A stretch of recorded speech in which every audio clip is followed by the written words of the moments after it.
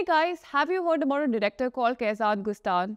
For those of you who don't, let me tell you about his story. He made this hit movie called Bombay Boys in 1998, which shot him to success and established him as one of the most sought-after directors of the country, only to soon after make a movie called Boom.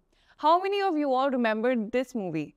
This is a movie that launched Katrina Kaif and launched her ever-blooming career. However, on the contrary, Boom tanked severely at the box office and the critics didn't have great things to say about it either, which marked the downfall of the director.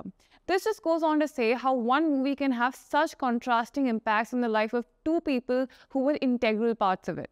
This is Jagrati from Famous TV, signing off now.